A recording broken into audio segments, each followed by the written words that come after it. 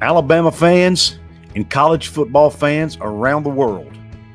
As someone from the state of West Virginia, a West Virginia native born and raised here, and a fan of West Virginia University, you're welcome for Nick Saban. What am I talking about? Stick around and I'll explain it right after this word from my sponsor. Ladies and gentlemen, this episode is brought to you by Dutch Miller Automotive, where friends and family pricing means you get the best deal right up front on any new or pre-loved vehicle in stock every time. With brands like Chevrolet, Chrysler, Dodge, Jeep, Ram, Kia, Hyundai, Ford, GMC, Buick, and Subaru, the Dutch Miller Automotive family is always growing and ready to put you in the car or truck you've been searching for. Check out our inventory across West Virginia at DutchMillerAuto.com or come in today to the home of friends and family pricing, only at a Dutch Miller Automotive store near you. What is up, college sports fans, Big 12 fans, and fellow members of Mountaineer Nation? Welcome into another edition of Kuz's Corner. Belly yourself up to the bar and let me pour you out this shot of top-shelf college football content. On tap today at Kuz's Corner, we're talking about the GOAT. We're talking about Nick Saban. We're talking about his legacy. But I didn't want to do the same video every other content creator is doing. And since I'm a West Virginia-centric channel, I wanted to say, you know what? How can I tie this to West Virginia? Because we all know there are a lot of ties to Nick Saban in the state of West Virginia. But what a lot of people may not realize is the ties he has to West Virginia University and how West Virginia University actually played a hand in the dynasty Nick Saban built at Alabama. Many of you already probably know what I'm talking about. Many of you may not. Let me explain. And the reason I titled it You're Welcome, Bama fans, is because you guys should be thanking the state of West Virginia and even West Virginia University for the great Nick Saban and the run he had at Alabama. And fans of another team should be thanking him as well, which I'll get to in a minute. But fans of really across all of college football should be thanking the state of West Virginia. And the first reason is obvious. He was born here. Nick Saban, a native of the Fairmont, West Virginia area. We all know, though, even though he grew up there, he ended up not playing his college football at WVU. He ended up playing his college ball just across the border in Ohio at Kent State. He was the defensive back there. After his playing career ended, he served as a GA for Kent State for a couple of years before getting promoted and being a full-time assistant on the staff. I think he coached linebacker. Somebody can correct me if I'm wrong. But he coached on the Kent State staff for a couple of years before moving up the ladder, getting a job at Syracuse. Then, in 1978, he comes back home to West Virginia, serves on the West Virginia staff under Coach Frank Cignetti in 1978 and 1979. Well, after the 79 season, Frank Cignetti leaves West Virginia. West Virginia ushers in the Don Nehlen era. The rest is history. Well, once Saban leaves West Virginia, he goes to other schools. He coaches at other schools. He has a couple stints in the NFL. One that's pretty well known with the Browns alongside Bill Belichick. Those two GOATs coached together on the Browns, and they still sucked. That's a whole nother discussion for a whole nother day. But anyway, back to the topic at hand. Nick Saban, we all know he moves up the ranks. Never again does he coach at West Virginia. He was never an assistant again and was obviously never the head coach for the Mountaineers. We all know he finally got his first head coaching gig in 1990 with Michigan State. He did well there, so well that he ended up landing the job at LSU. Now, at LSU, he ends up leading them to a national title as head coach. On that staff at LSU was someone by the name of Jimbo Fisher, who was his offensive coordinator on that staff. Well, as most of you know, Jimbo Fisher also happens to be from what state? That's right, the great state of West by God, Virginia. He lived in Clarksburg area. Matter of fact, I think he still has land in Clarksburg. I know his family still lives there. So Jimbo Fisher is also a West Virginia guy. He served under Saban on that LSU staff. Therefore, Florida State fans, you can also thank the state of West Virginia for your national title that you won in, what was it, 2013, 2014, whatever year it was that Jimbo coached. You're welcome. You're welcome. And by the way, let's not even talk about Bobby Bowden, who leaves West Virginia for Florida State. He won national titles there. He also was a mentor for Jimbo Fisher. Jimbo followed him at Florida State and won a national title. My gosh, the West Virginia connections are almost endless here. But anyway, let's get back to the topic at hand. Saban, he leaves LSU to go to the Miami Dolphins. He's at the Miami Dolphins a couple of years. Well, in your mind, let's go back to the 2006 college football season, right?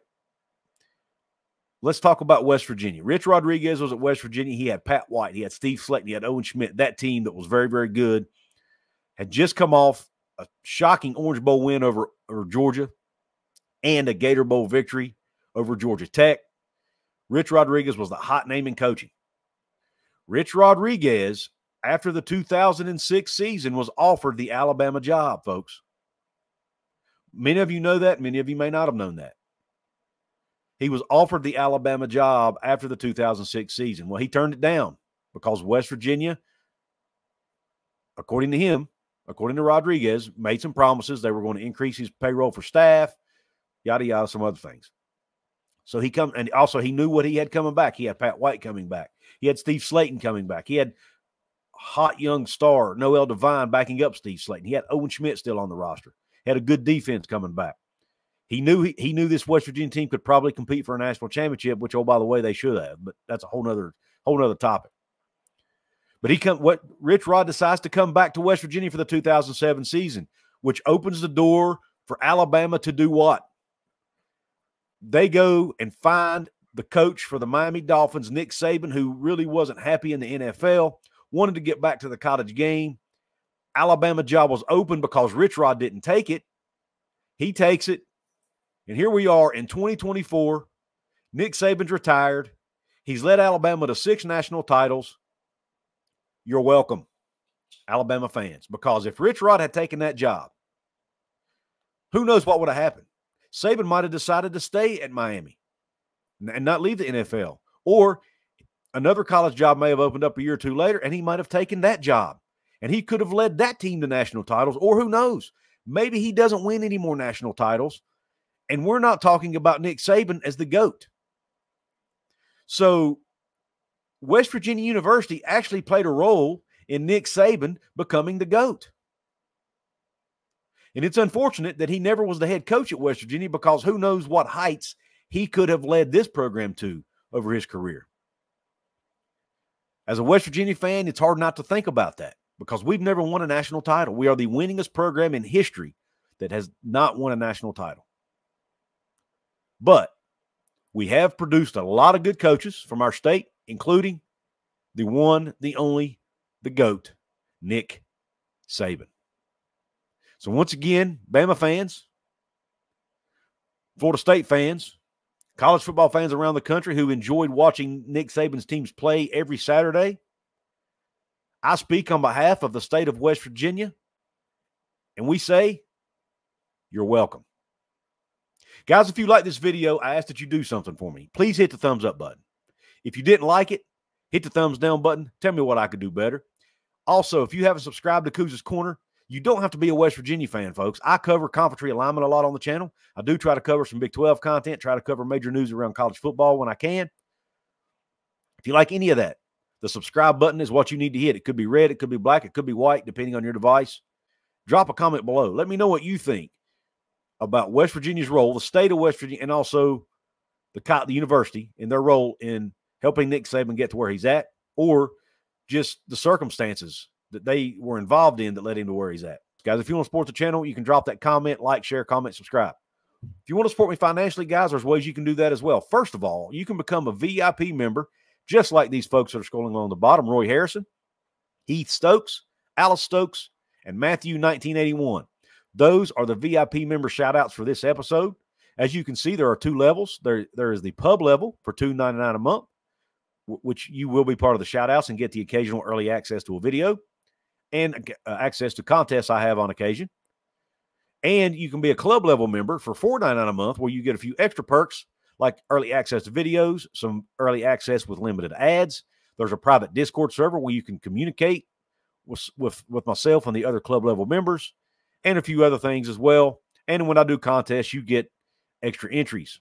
Speaking of contests, congratulations to Outlaw of College Football, who's a channel member here. He won the Bowl Mania Pick'em contest that I had here for my channel members.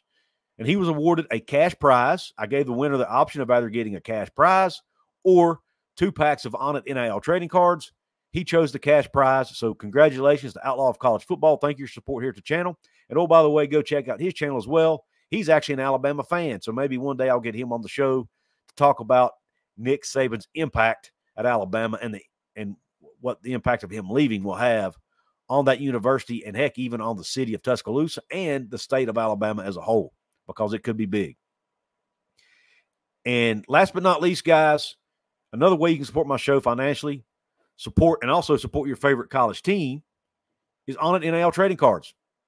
West Virginia is available. There are several other teams. Alabama is available. If you're an Alabama fan watching this, Alabama cards are available. Support the NIL efforts of your favorite university by purchasing On It NIL trading cards. And if you use a link in my description box, I get a small commission from that sale. So click the link, buy yourself some NIL trading cards of your team. I'll get a small commission, and the student athletes on the team that you purchase the cards for will get 60% of the profits. And it goes towards NIL.